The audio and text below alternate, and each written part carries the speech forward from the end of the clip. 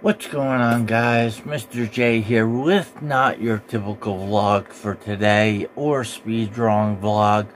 Today I'm going to be talking about my surgery, and it's going to be pretty long of a video because I'm going to go into some pretty long detail. I have some notes that I want to touch on it, and just fair warning, Madness is right here. If you just saw him pop up, he's gonna distract me as much as he can, and I'm gonna have other distractions, as in I have my device turned on right now, so in about 20 minutes you might hear me stutter with my speech a little bit because I have it turned up. So I'm gonna show you things that you might not expect with this surgery. So with it being turned on, I'll explain it when it happens. So if it does happen, what I want to show you, you'll understand when it does. But I have certain things to show you with it.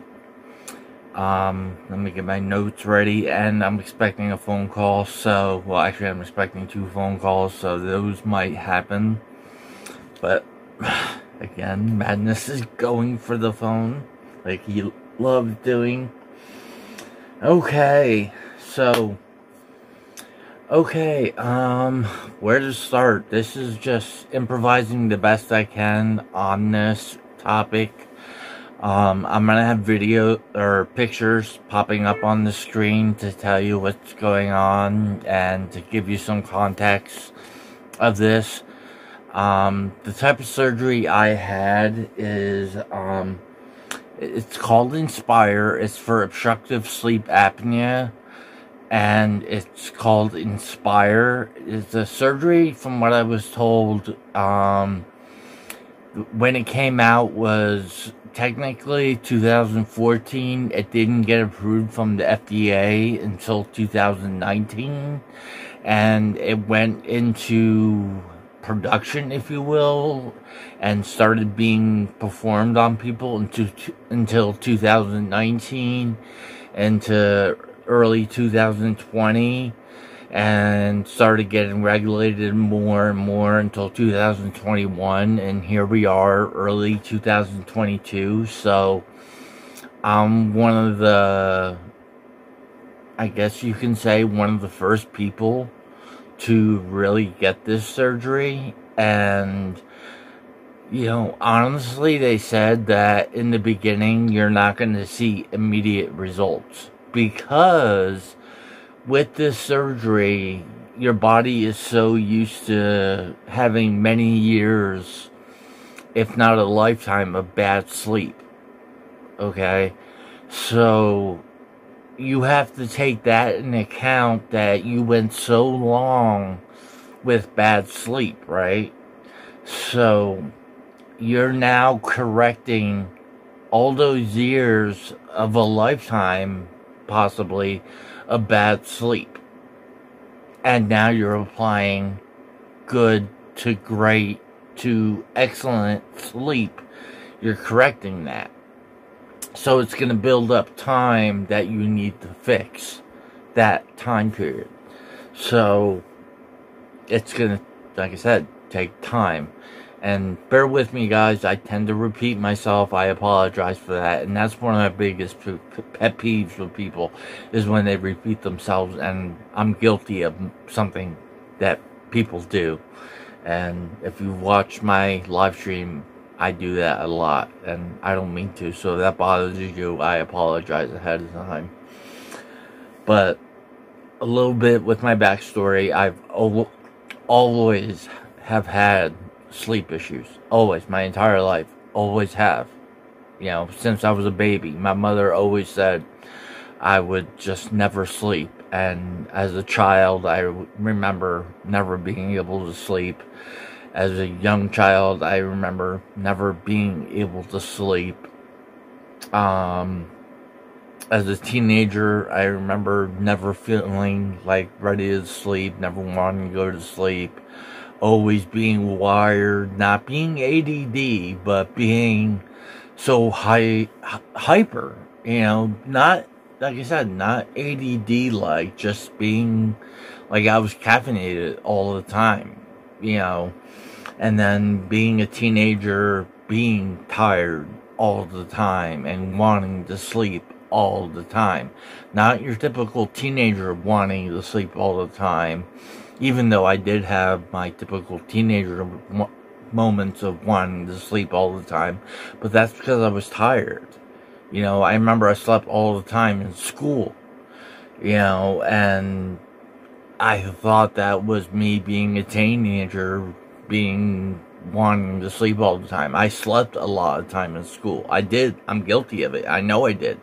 You know, my teachers could testify to it. And also, growing up, I was always skinny.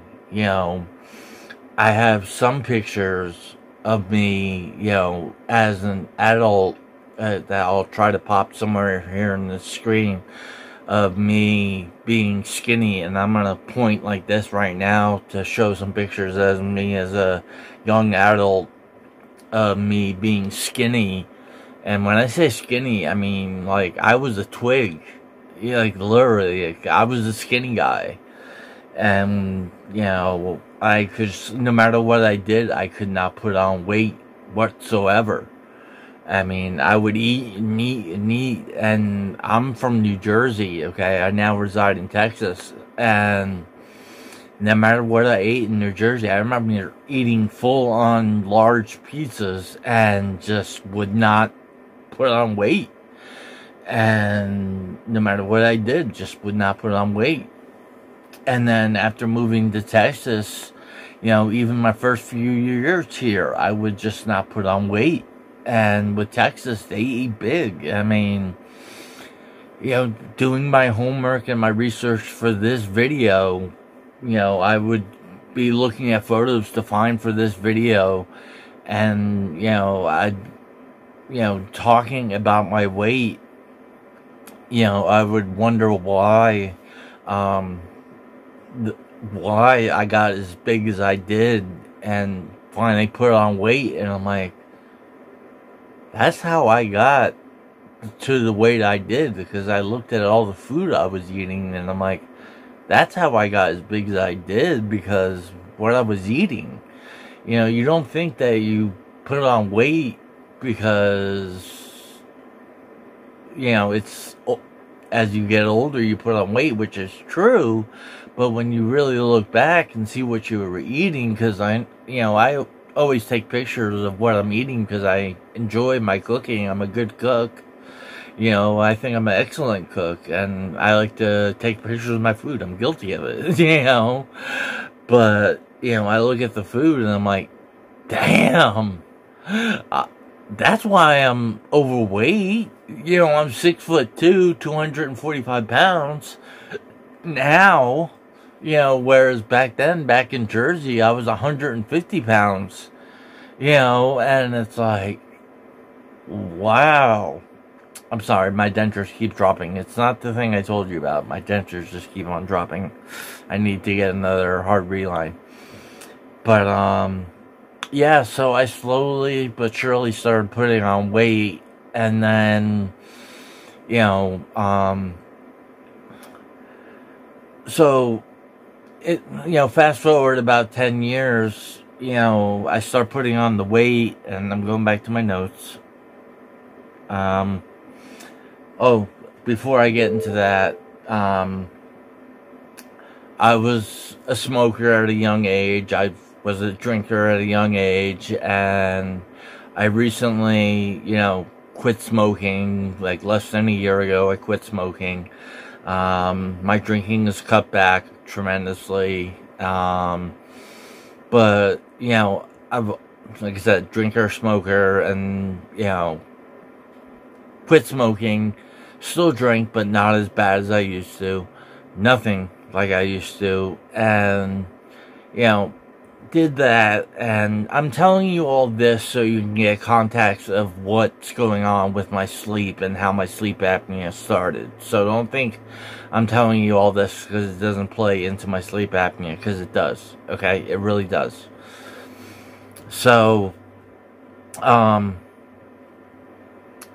So fast forward, you know, I start putting on weight, still being a smoker, still being a drinker, still having my sleep issues. And I start getting into more serious relationships while I'm here in Texas, and I start getting told by my girlfriends at the time that, I'm snoring uncontrollably. It's annoying. They have to go to the other room. I sound like a chainsaw when I'm snoring. I sound like a loud-ass lawnmower. And, I'm just thinking it's annoying. It's pestering them. It's bothering them. And I'm like, okay, it is what it is. It's just something that happens. People snore. No big deal, right? So, I'm thinking nothing of it. I've always had sleep issues. I'm finally sleeping. Whatever. No big deal. And then, slowly but surely, I get told, stop breathing in my sleep. And I'm like, okay, whatever. No big deal. And then that becomes more frequent where I get told I'm stop breathing a lot in my sleep. Again, don't care. Whatever. Don't think anything of it.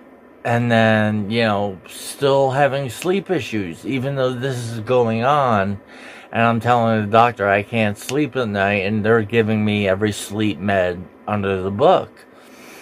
And, I'm still feeling extremely tired, even though, apparently I'm sleeping and I'm having all these different issues that I don't know what's going on, where I'm so tired, and I'm like, Doc, I'm not sleeping, I'm so tired, please. And it's like, I'm getting all these, I don't know how to word it, it's just like, I'm getting told I'm stop breathing in my sleep. I'm getting told I'm snoring. I'm feeling tired all of the time. Doctors are giving me all these sleep meds. And, I just don't know. I can't do the math. I don't know what's going on. So then one doctor says, let's do a sleep study so we can try to understand this better. And I'm like, a sleep study? What the hell is a sleep study? And they explain it to me, and I'm like, okay, let's do it. So we do it, and they're like, you have sleep apnea. And I'm like, what the hell's sleep apnea? I've heard of sleep apnea, but I'm like, is that like acne? Didn't know. And they're like, let's try CPAP. I'm like, what the hell is a CPAP? And they explained it to me, and I'm like, okay, I'll give it a shot, and, here's a picture of me wearing it, and, tried it out, and frankly, I hated it. Why did I hate it? Because my face was being touched. I hate my face being touched. And yeah, you're seeing me touch my face, and trust me, I hate touching my face. I do. As much as I touch it, I hate it. I hate anything touching my face. Okay? I hate it when my girlfriends touch my face. Okay? So wearing a mask at night, blowing air into my face, I hate it. I can't stand it. It drives me insane. Okay? So that mask all the time, and expect me to get used to that? No way. It just did not cut it at all for me. Okay? I tried, and it did not work. Okay? The fact of, like, how it tried to do this and try to tune it to that and change out this and clean that and just the hose getting tangled up and this going this way and this going that way. It was horrible. I hated it. Okay? So, got rid of that machine. Went back to more pills, more medication, more nonsense, and just more stuff that I didn't need.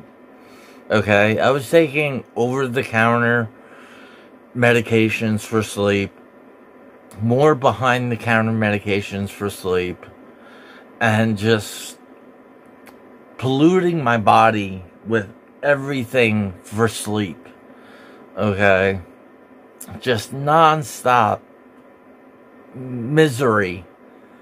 Okay, just trying to sleep all the time for my whole life. Just trying to sleep. Okay, and my diet was poor, my health was poor, my mental health, my physical health was poor.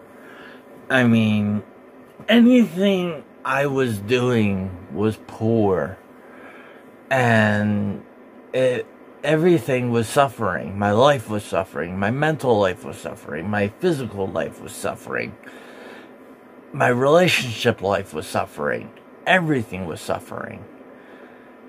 So, I start seeing a new pulmonologist, which is a sleep doctor. And do I honestly like the guy right now? No, I don't. Because he's like,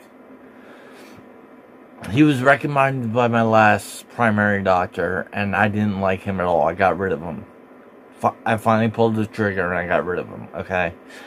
And I still have the same pulmonologist. Don't like the guy. Honestly, don't like the guy.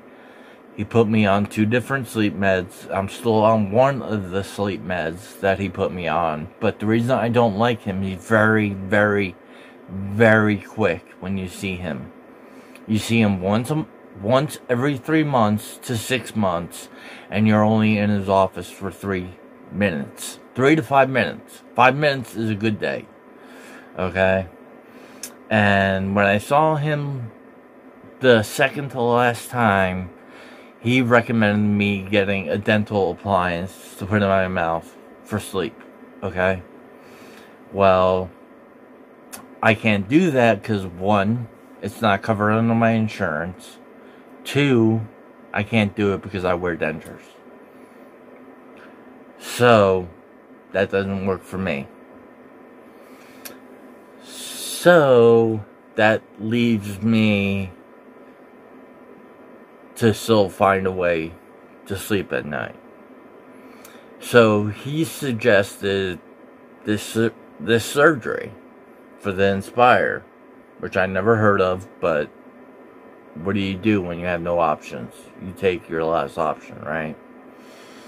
So that's what I did. I started doing my homework about this surgery, and I'm like, if it's my last resort, might as well take it, right? So that's what I did.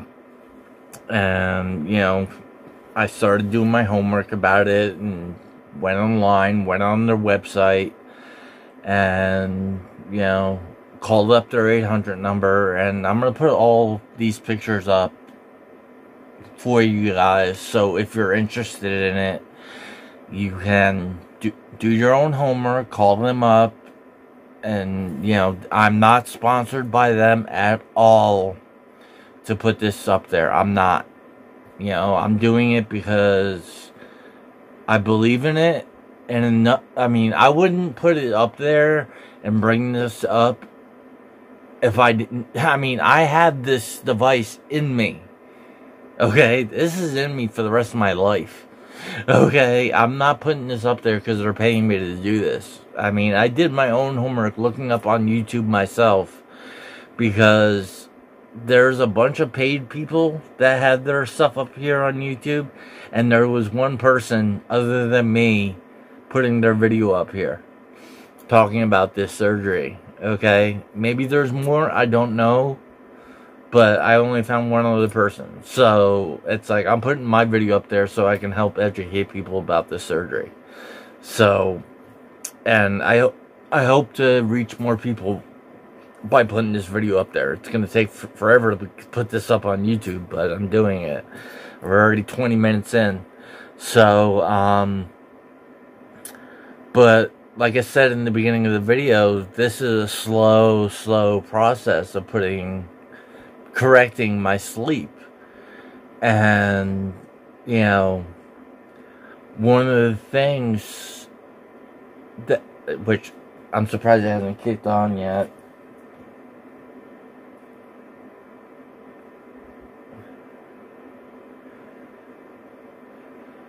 Yeah, I don't know if I did something wrong or I did something right, but it comes with this little remote.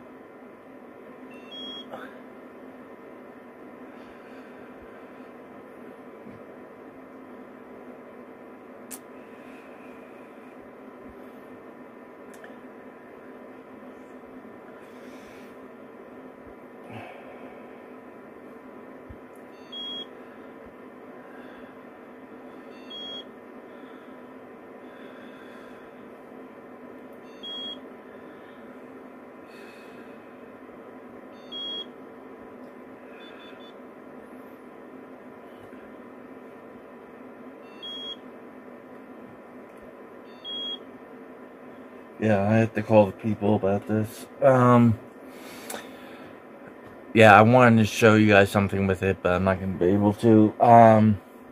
Like I said, I'm still learning it with it. It comes with a remote. You turn it on, but and turn it off, just like I showed you there. But you turn it on, and it has two leads to it. One goes to your right on top of your lung, and one goes up from the lead to right behind your tongue. And I'll show you pictures of the scar and how it healed and what it looked like after the surgery, and then how it healed up, and goes behind your tongue. And then when you're breathing at night, you know, when you stop breathing and closes your airway, it vibrates and vibrates your tongue and opens up your airway so you can breathe at night.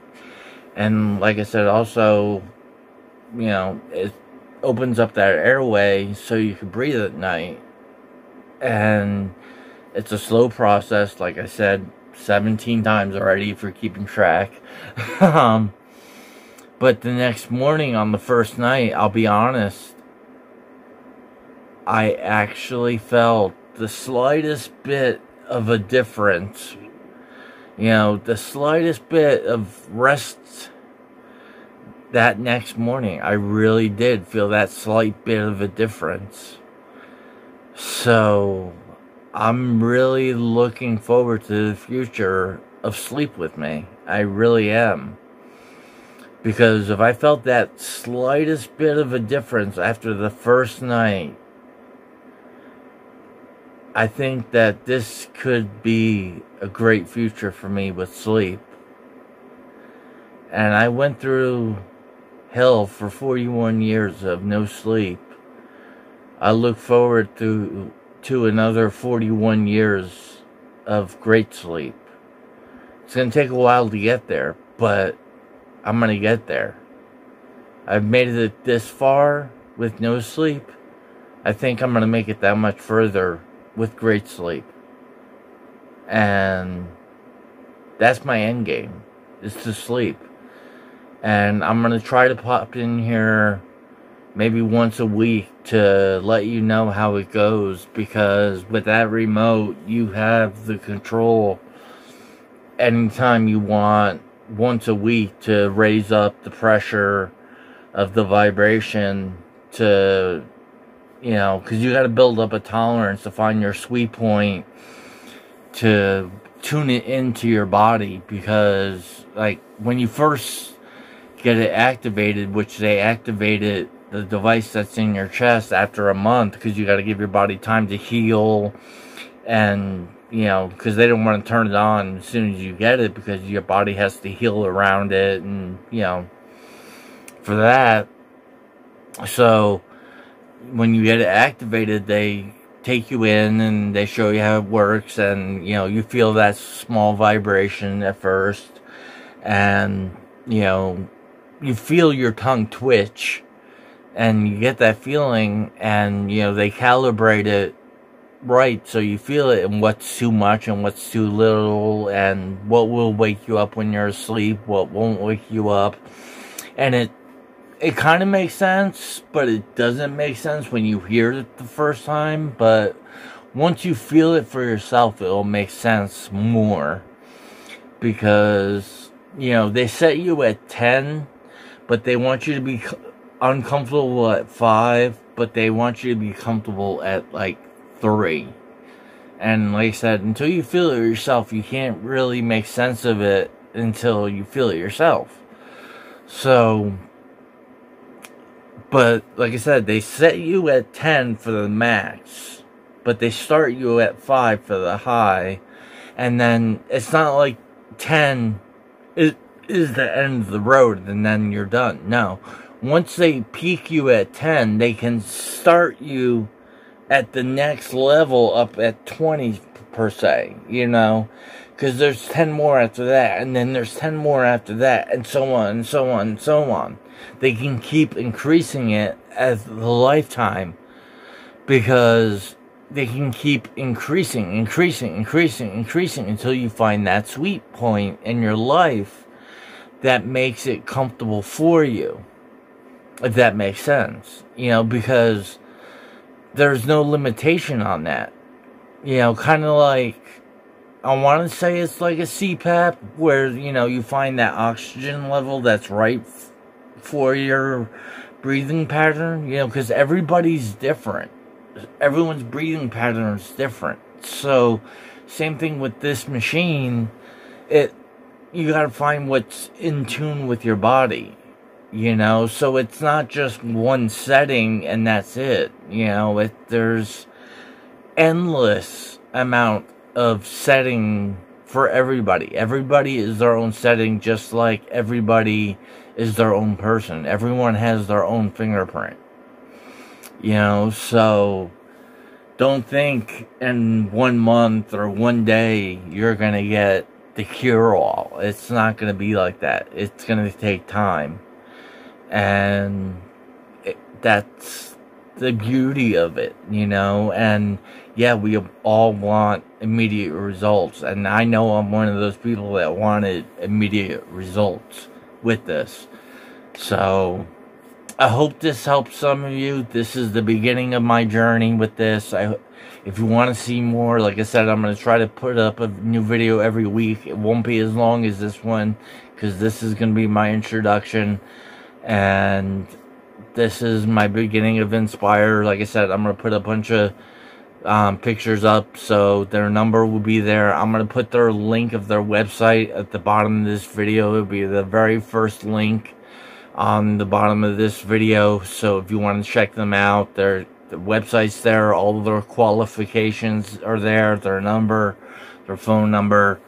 So all that will be there. Again, I'm not sponsored by them. It's just going to be straight up 100% up to you guys if you're interested. So take a look. If you're interested, take a look. You don't have to mention my name. I'm just Mr. J.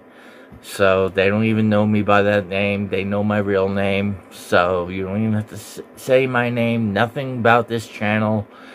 You know, it's up to you guys. It's just, I want to inform the public of this beneficial factor surgery that I know is going to help me, and it may help somebody else. So I help you guys. Thank you for watching. And if you do want to help me, give this video a like. It does help my channel grow. It really does.